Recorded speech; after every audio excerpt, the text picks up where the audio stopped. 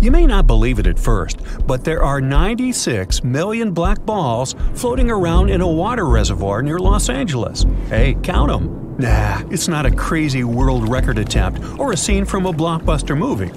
These plastic spheres, also known as shade balls, have become an integral part of the reservoir system. So what are these shade balls, you ask? Well, they're just small plastic balls partially filled with water, which can float on the surface of reservoirs or lakes. Initially called bird balls, they were introduced to keep birds away from these bodies of water. But these little objects turned out to be multi-talented and started serving various other purposes too. Now picture this, each shade ball is about 4 inches in diameter and weighs up to 9 ounces. They're made of the same stuff as milk bottles, high-density polyethylene. To protect them from the sun's harmful UV rays, they add carbon black to make them rock a trendy black color. Surprisingly, despite being budget-friendly at just 36 cents per ball, they're expected to save over $200 million for the Los Angeles Department of Water. Not too shabby, right? Now, let's talk about their superpowers. These shade balls are true water-saving heroes. Their primary purpose is to slow down evaporation, and the black ones are the stars of the show when it comes to water conservation. Not only do they reduce evaporation, but they also keep algae growth in check and prevent those nasty UV radiation byproducts from contaminating the water. But wait, there's more. These shade balls also are saving the day when it comes to bird-aircraft collisions.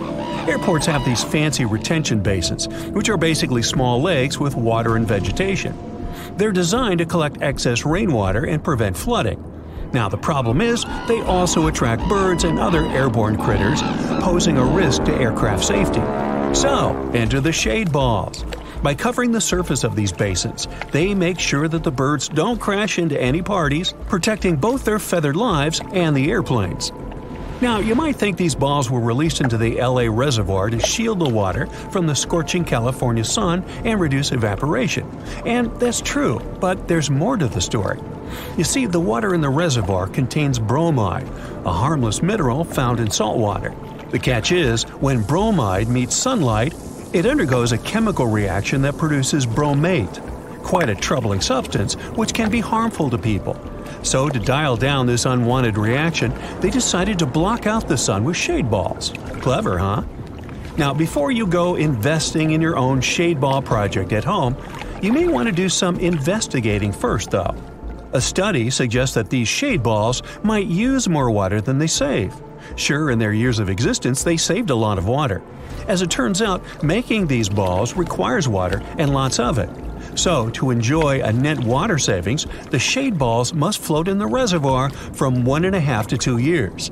Meanwhile, Los Angeles plans to replace them every 10 years. So, that works. Now, you have to agree, civil engineers do come up with some of the most creative ideas to help solve problems in all our communities. But some of these projects go down in history, and rightfully so, because of their impact. Take the Channeltunnel, for instance. Fancy connecting the UK and continental Europe with an undersea tunnel?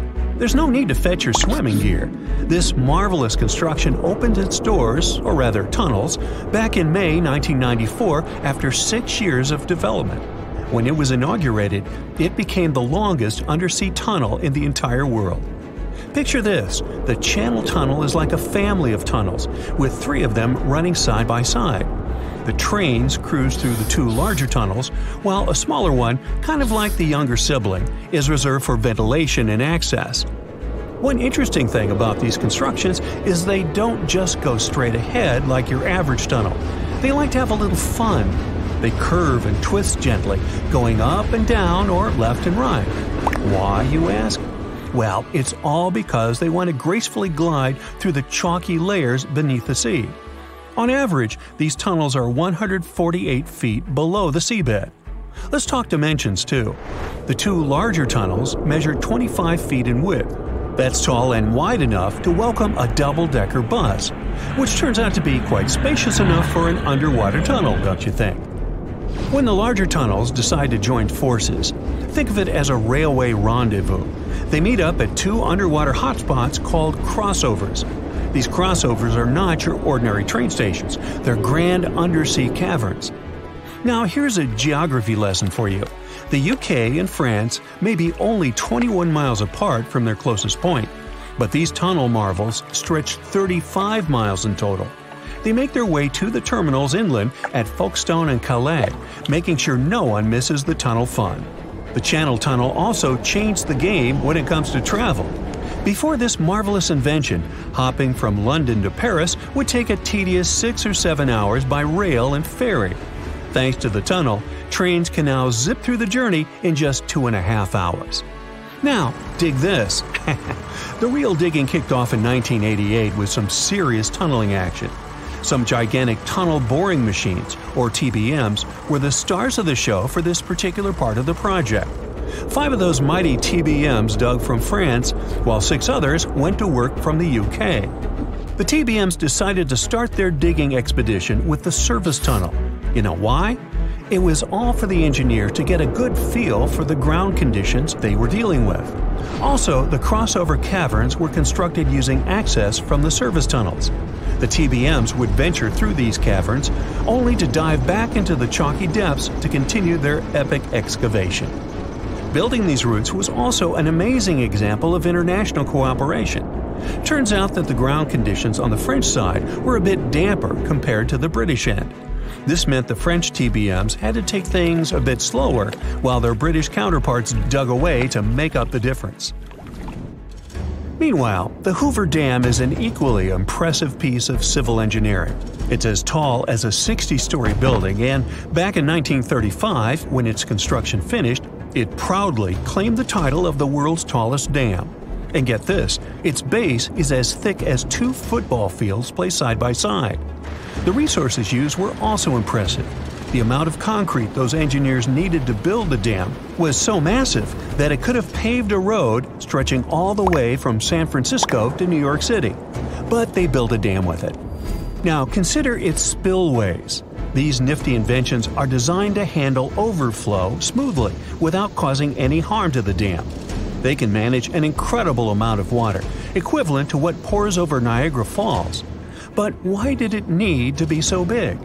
Well, it had the mighty task of holding back the largest man-made lake in the United States, both then and now. If something went wrong, water would cover an area the size of the state of Connecticut by 10 feet. Now that's something you'd never want to experience. Hoover Dam has truly lived up to its expectations and then some. It's a superhero when it comes to protecting Southern California and Arizona from those infamous floods that used to plague the Colorado River. Not only that, it also provides much-needed water for irrigating those vast farm fields. And let's not forget about the power it generates, supplying water and electricity to cities like Los Angeles in the Southwest.